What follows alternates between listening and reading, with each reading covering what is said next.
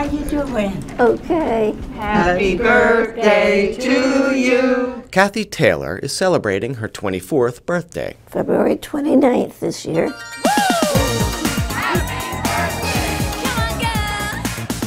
And like most people that age, Kathie likes to work out, I need this for long walking.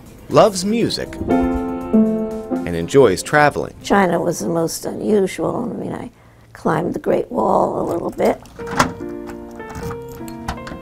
But if she looks slightly older than 24, They're down with the peanut butter. you're right. She's actually 96. Well, if you could just take a picture of me tucking this in, okay. People are a little surprised sometimes. You see, she was born on February 29th of 1920, a leap year. It's just an oddity. And there's only been 24 leap years since. Gotta lock the door.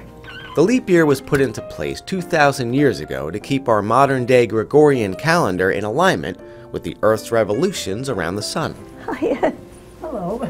So every 4 years, one extra day, February 29th, is added to the calendar, Okay, here we go. which means being born on February 29th of a leap year, unique. Happy birthday to you. Bravo. But for Kathie, it's no big deal.